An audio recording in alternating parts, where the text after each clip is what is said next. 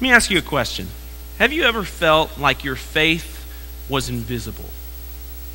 Have you ever felt that what God has given you to do was not having any effect on people? That you know you love God, you want to be a part of Him, you want Him to be a part of you, but for whatever reason, it doesn't seem to go beyond Sunday morning. And it just doesn't seem like maybe God's given you the gift to make it go any farther than that. You know, and you see people all the time, right? You see people all the time that just have a knack for this and putting a word out there and bringing people in. Like all they have to say is believe in Jesus Christ, and they say, okay, I'm so glad you shared the message with me. And it's so easy, it seems, but for whatever reason, it just doesn't seem to work with you. You know, on this day with honoring our seniors, a lot of the messages that I'm presenting to you, I really want you to hear it, because going out into the world, you're going to be faced with an identity crisis. An identity crisis that says, who am I going to follow? What part of my life is going to be most important? What part of my life do I desire to be most visible to people? Of course, then you start talking about that. Maybe it's not just the seniors. Maybe it's all of us.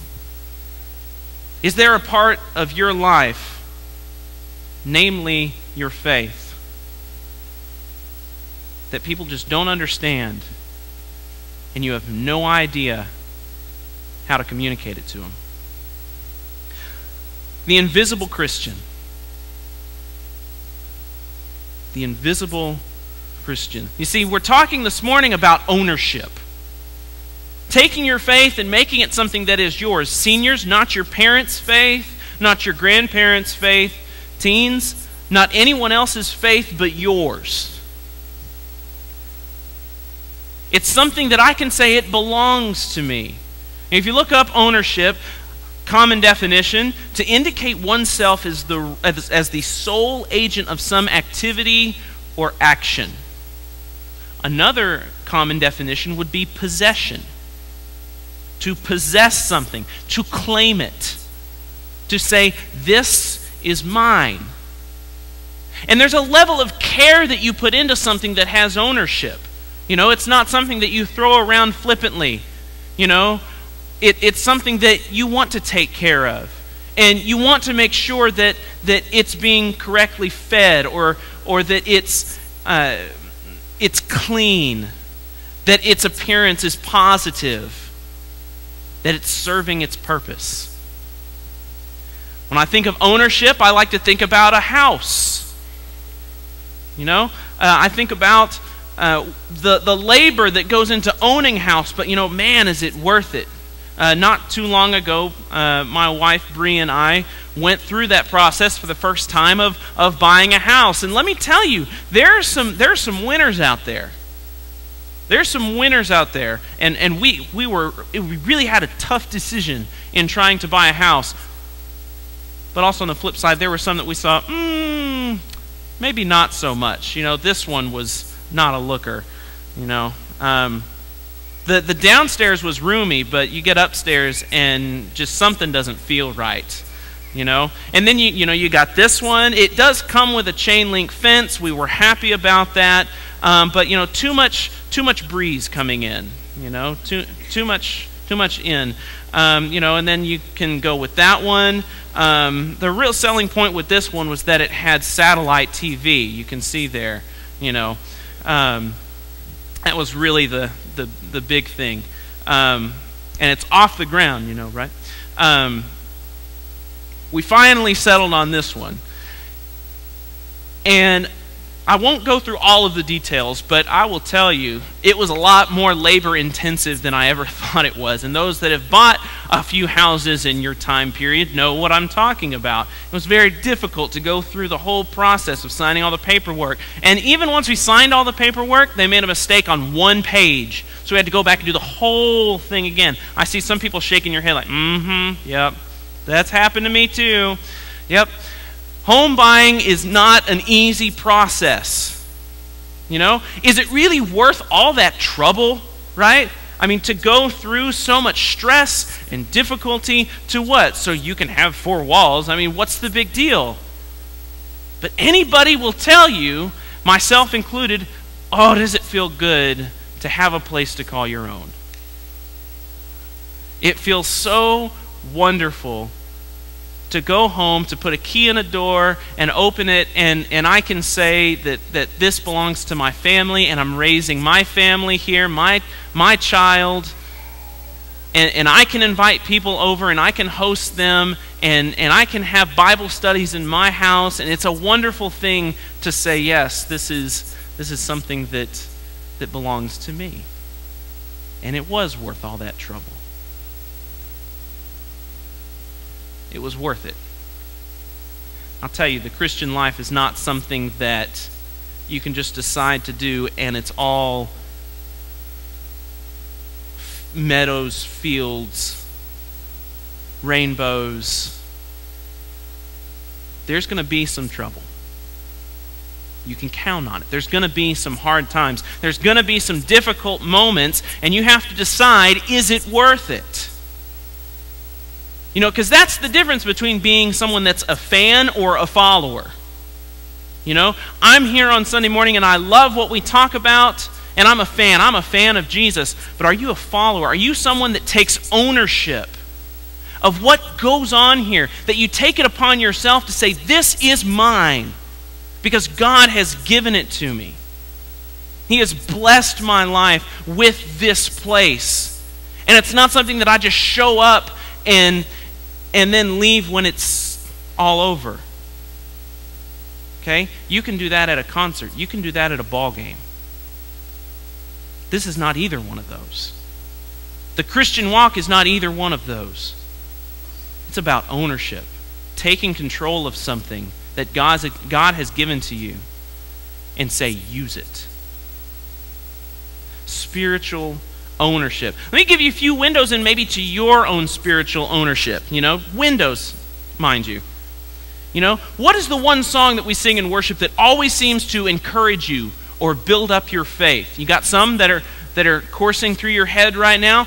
What is the one thing that you always like to pray about whenever you talk to God? Something that you can't end your prayer, you know, you have to say it, you know, and it's unique to you. I have to talk to God, and when I do, this is what I say. If someone came to you and asked you about the Bible, what verse would you tell them that means the most to you? You know, there's that one verse that almost defines you. You know, like God said, hey, I'm giving you my word, and I really want this one to stick out because it carries a message that I know you're going to understand and relate to.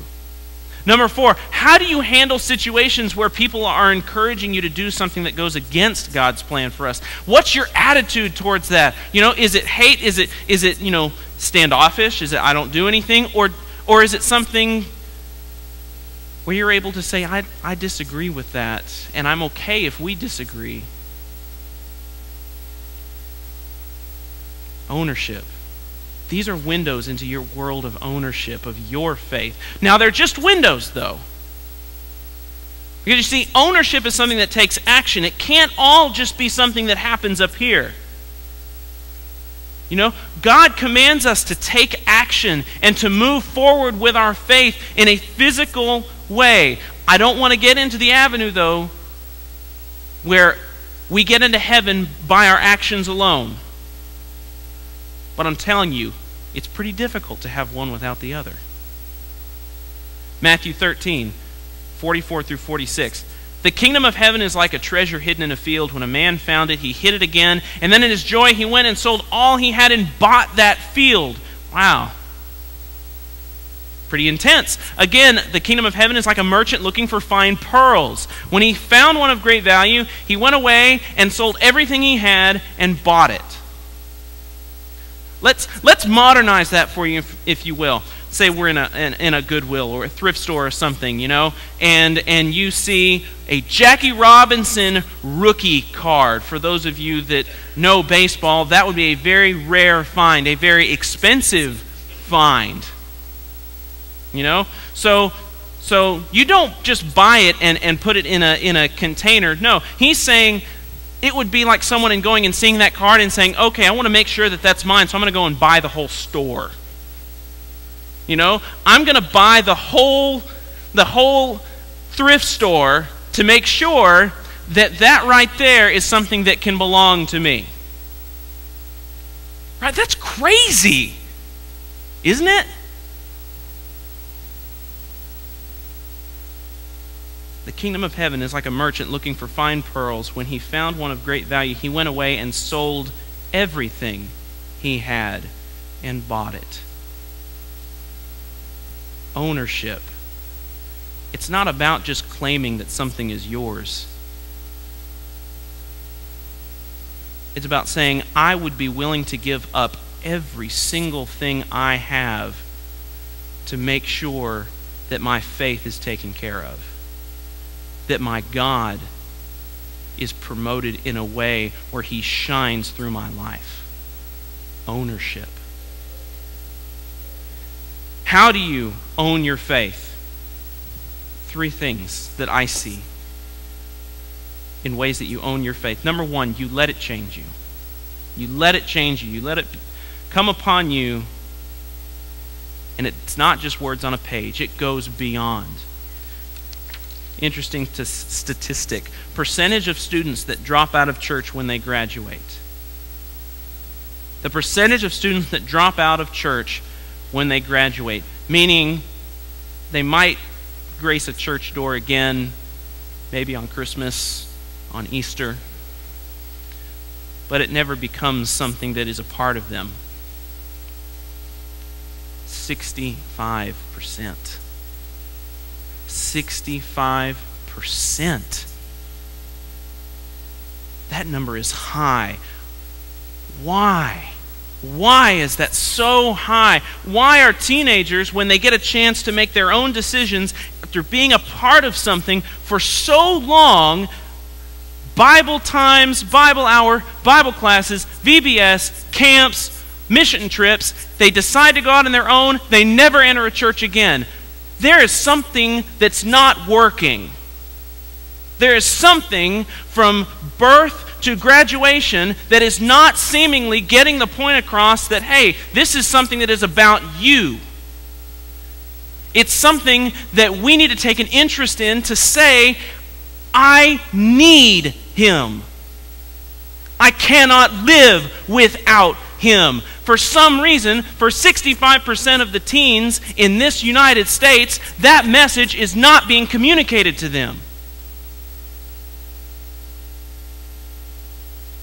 The number one reaction from non-believers to believers. There's a book that's called Unchristian. I've used it before by a man named David Kitteman. He's the one that wrote it. It was a part of a bigger research group called the Barna Group. They took hard facts, research, evidence. They took surveys, polled all sorts of different age groups within the church, outside of the church, just about their reactions to church, and even why they're not at church.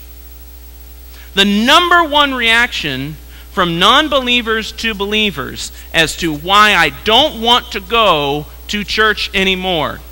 Why should I believe you? You're a hypocrite. Now I have to be careful with this because it's kind of a loaded response. You know, because truthfully, aren't we all hypocrites?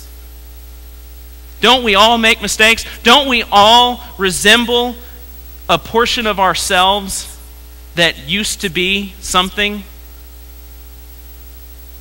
And Jesus, just like our prayer was led because of that blood, he washes those things away.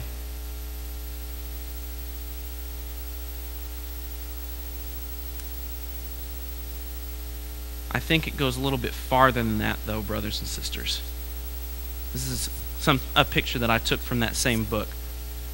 Few young outsiders see differences in Christian lifestyles. 84% say that they know a Christian personally. Only 15% said that they saw lifestyle differences. Why should I believe you? You're a hypocrite. Yes, we are.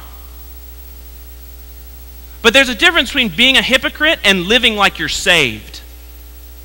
isn't there? There's a difference between saying, I've messed up, but I'm not going to do anything about it, and saying, I've messed up, but my life is better because of Jesus Christ. Big difference.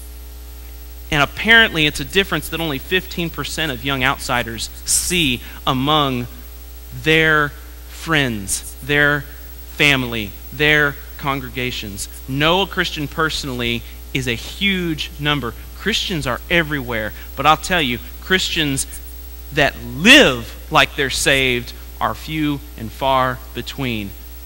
Something needs to be different. James 2, 14 through 17.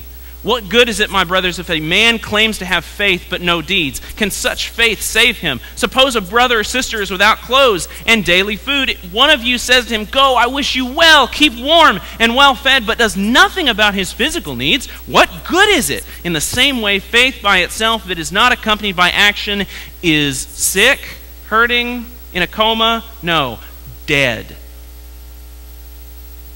If we are sitting here this morning thinking, I'm great with God, everything is as it should be, and we go out into the world and do nothing to show how good God is, our faith, according to verse 17, is dead. Harsh, harsh words. But words that we need to hear. There's a movie that came out not too long ago, 2006, called Glory Road. Anyone seen this movie? It's a pretty good movie. About the first all African-American NCAA basketball team that went all the way, won it all. Huge, moving story, and changed the way the game was played forever. At one point, though, before this team even was generated, was even a thought process, this character right here, the coach of that team, went to go and find recruits. Well, he was finding that there were these African-American young men that were being looked over. And one of them, after the coach went up to him and said, I want you to be on my team. I don't know why people are looking over you. You need to be a part of this. You're good. I want to start you. And he turns around and he says, no, I'm giving up. It's too hard. Okay? I'm so tired of being the back door. I'm so tired of people slamming a door in my face and saying, no, you can't do this. I'll go do something else. Maybe I'll even run for president, but I love this game, but I'm so tired of people getting in my way. And so he says, I'm going to quit. And the coach, without missing a beat, goes, hey, you talk a good game, but does it go any farther than that? Do you do more than just talk a good game? The ways in which you pray, the ways in which teens, college students, that you do your school, is it more than just talking a good game? What about our friendships? Do we understand that it's not just about what we say, but it's about what we do? What about our relationships? Is God the center? Because if it's not, you bring them to church and they're not going to understand why you're here. Do you do more than talk a good game? Let the word of Jesus Christ change you. Number 2, do not be ashamed. Don't be ashamed of what God is doing in your life. Don't make it something that you have to hide. Don't make it something that you're afraid to let people know about what's going on. I mean, this is God we're talking about, right? You see, there's a label. That's why I said that whole thing about being hypocritical, we got to be careful about that because there's a label. And I'll tell you, there are people and ways in which the church has been given that label and does not deserve it at all. But I'll tell you, according to Unchristian, I love this quote, we cannot hope to shed our hypocritical label if our lifestyles offer no proof of the fruit of Christ's likeness. how are people going to understand that it's not about being hypocritical, it's about how God cleanses the hypocritical? Unless we are showing people, and we are not ashamed to say, let me tell you how I used to be, not how I am. Let me tell you how I used to be and how far God has taken me from there. We can't hope to shed our hypocritical label if our lifestyles offer no proof of the fruit of Christ's likeness. What fruit are you telling people about, church? What fruit are you telling people about? What ways are you communicating with the people in your life? Man, God is good. They got to see that. They got to see intensity. They got to see excitement. This is God we're talking about here. And He changes my life every single day. 1 Timothy 4:15-16. Be diligent in these matters. Give yourself wholly to them, so that everyone may see your progress. Watch your life and doctrine closely. Persevere in them, because if you do, you will save both yourself and your hearers. Do you have to be a preacher? No. Do you have to be a worship leader? No.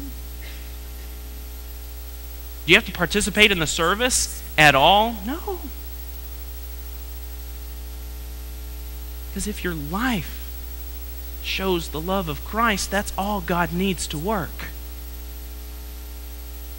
That's all that needs to be done.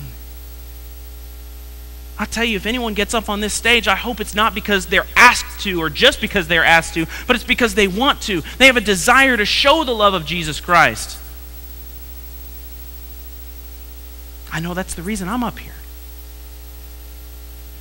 Because when we walk out that door, we're representing Jesus with every step that we take. Are people being communicated by you that you have to go to church, or that you desire to go to church? Is there any communication at all? Here's a phrase that gets tossed around right now. It's called closet Christianity. It's easy to be a Christian behind closed doors, right? Just like we are today. It's easy. There's no hesitation at all, man. There's 100% of people in here that desire to be here because they have a desire to be close to God.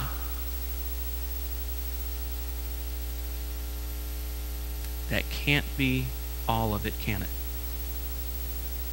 Winston Churchill says a wonderful quote, and I think we can apply it.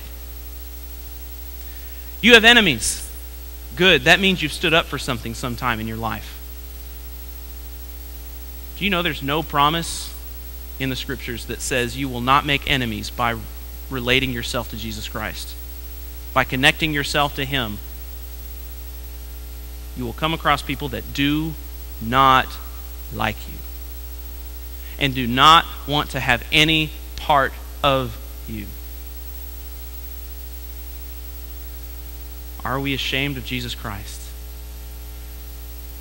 Seniors, if you haven't already, you're going to have to make a choice at some point in your life. What kind of Christian am I going to be? A closet Christian. One that only worships God when it's convenient or when it's easy? Or does it become something more that becomes a part of who you are as a person? Maybe we should keep Romans 1 verse 16 at hand at all times for these kinds of moments. I am not ashamed of the gospel, because it is the power of God for the salvation of everyone who believes.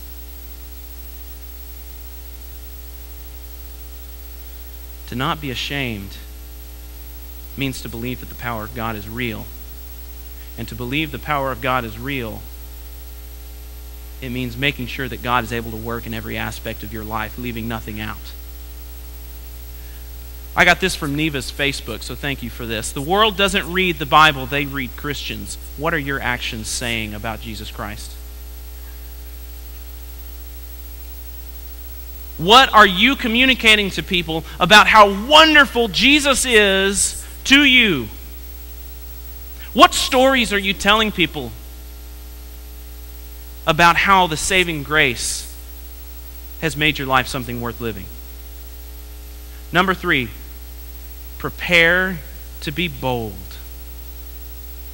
How do we not be ashamed? We allow ourselves to be bold. Peanuts. Gotta love the comics. Used to read it every morning. Do you ever pray, Lucy? Says Linus. Well, that's kind of a personal question, isn't it? Are you trying to start an argument? I suppose you think you're pretty smart, don't you? I suppose you think... You're right. Religion is a very touchy subject.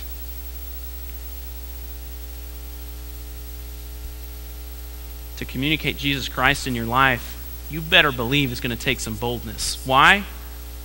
Because according to that graph of those people that they polled, there's only a very small percentage of people that are actually doing that. It's going to take boldness. And people might respond in a way that says, you think you're better than me?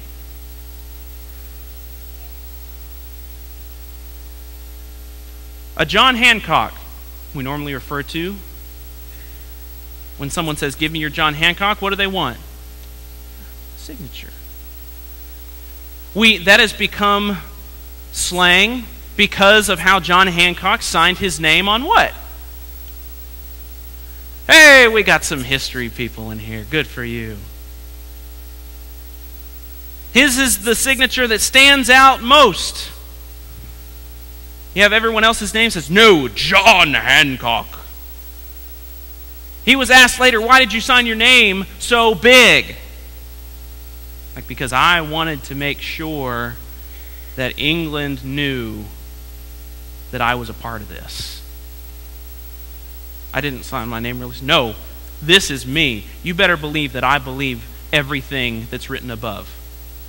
Check this out. Galatians 6, verse 11.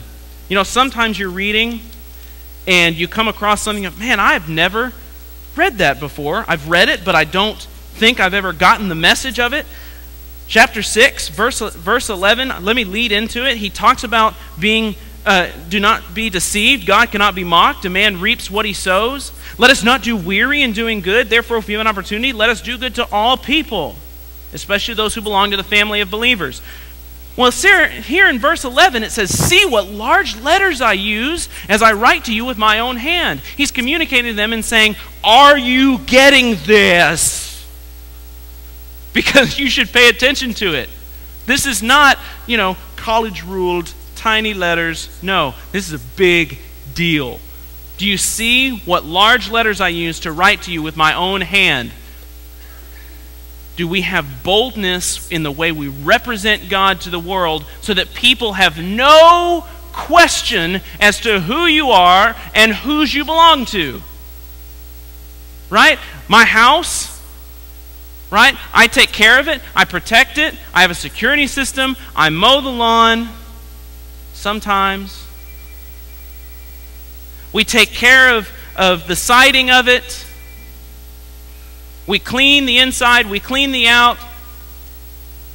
I hold that house to be something that is mine simply because of the way I hope people see that I care for it.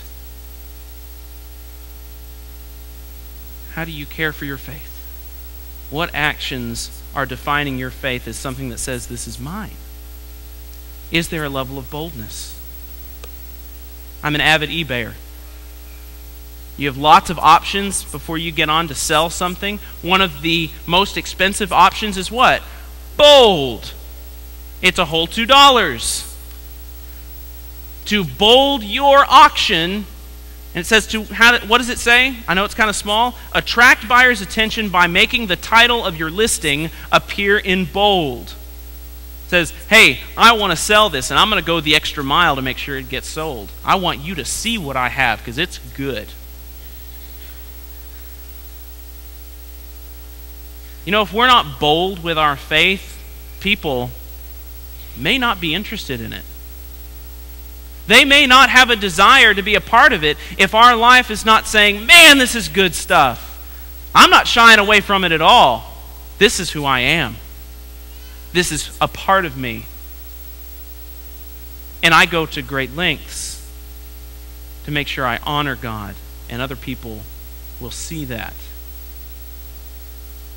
Of course, it's not about what we do, is it? It's about the way that God is using our hearts to communicate to other people. Isaac Newton, no great discovery was ever made without a bold guess. Faith isn't quite a guess, but it doesn't mean the proof is any easier to find sometimes, does it?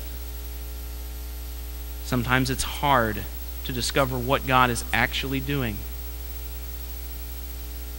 But I will tell you, to be bold in the face of situations where the world would tell you you have every reason to curse God, to call upon His name in a negative way, to get rid of Him in your life, and then to turn around and say, no, that's not me.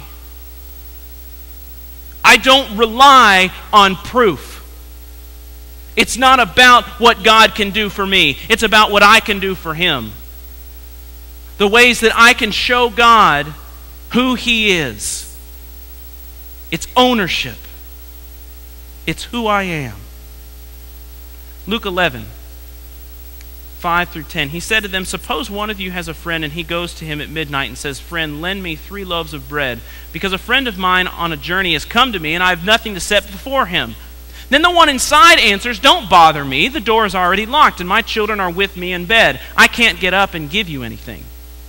I tell you, though he will not get up and give him the bread because he is his friend, yet because of the man's boldness, he will get up and give him as much as he needs. So I say to you, ask and it will be given to you. Seek and you will find. Knock and the door will be opened to you. For whoever asks receives, he who seeks finds, and whoever to him who knocks the door will be opened. You see, he didn't respond just because he knew the man. He said, wow, it's late at night. This must be serious. You see, our boldness will communicate to people how serious we take our faith. Freedom lies in being bold. What is freedom? Freedom is self-awareness. That I don't allow other people to dictate the life that I lead. I don't allow other people to dictate the kind of faith that I have. Because why? Because it's mine. I take control of it and I make it something that not only changes my life, but I have a desire to change the lives of the people around me. What does 2 Corinthians 3:12 say? Therefore, since we have such a hope, we are very bold. What hope do you have today? What kind of hope? I guess it's time for me to stop. That's what the lights mean, right? Since we have such a hope, we are very bold. I urge you, use your hope. Use your desires. Use the freedom that you have in Christ to drive how visible Jesus Christ is in your life.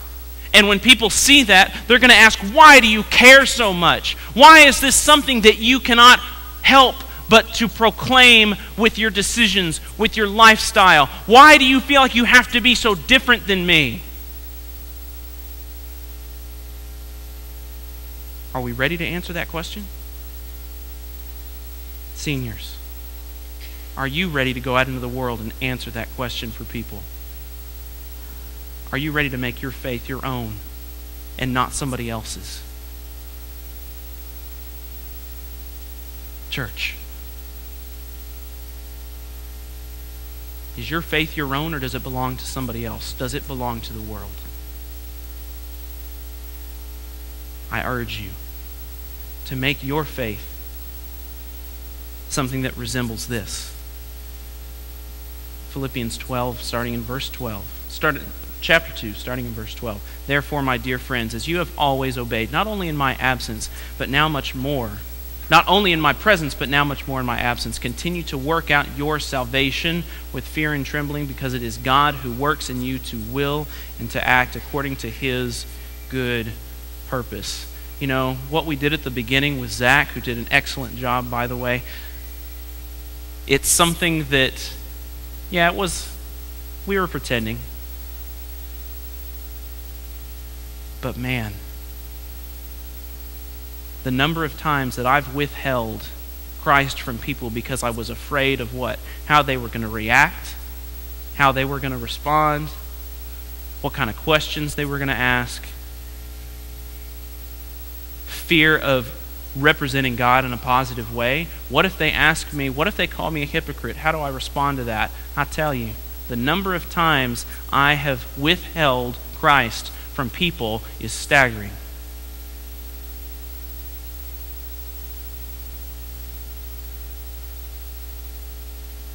We cannot be a part of God's church without being a part of that 12, 13%. We cannot be just people in which they know that we are Christian and that's as far as it goes. It's got to be something more. We cannot be afraid of what Jesus Christ is going to do through you. I ask you this morning, are you being bold? Are you taking what's in this book and making the words jump off the page and into your heart and into your words and into your actions? Because that is the only way that people are going to see that Christ still has power today. It comes from you.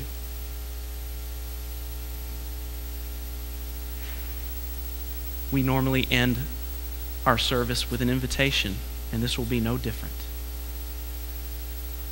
But as I offer this invitation, I really, really want you to consider your own ownership of faith. Where are you?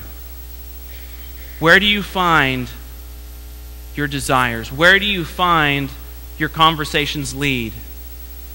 Do we ever take the initiative to turn a conversation at our workplace into, let me tell you what the Lord has done for my life this week? Our schools, teens, do we ever take the initiative to even mention the name of Jesus Christ among our peers? It's hard, as Zach so eloquently said, and we need the support of one another to do this. But standing united and not being afraid of what lies outside those doors is going to grow the church without fail. If you need to respond this morning in prayer, in struggle, in frustration, if you need to cry out to God and have the elders of this church pray for you because you have a desire to own your faith again. If you've never answered the call and you want to immerse yourself in the waters of baptism so that you can understand what it means to own something as beautiful as the promise of eternal life and having that blood wash away your sins, we can do that today. The elders will be passing through the aisles. Just grab one of them. Let them know what you need. They'll also be in the back. Whatever your need is, let's use this time and correct any ownership